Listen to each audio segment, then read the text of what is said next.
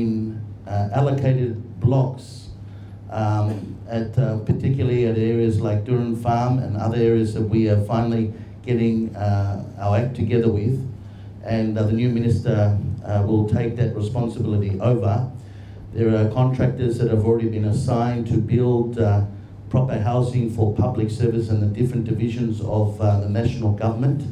So I'm still in good terms with the MD, Mr. Henry McConnor, that was appointed by me when I was National Housing Commission Minister. So we can definitely work on that and look into that without fear or favour. It's something that is ongoing and that has already started. So it's perfect that with me as a previous minister can initiate that with the department as well.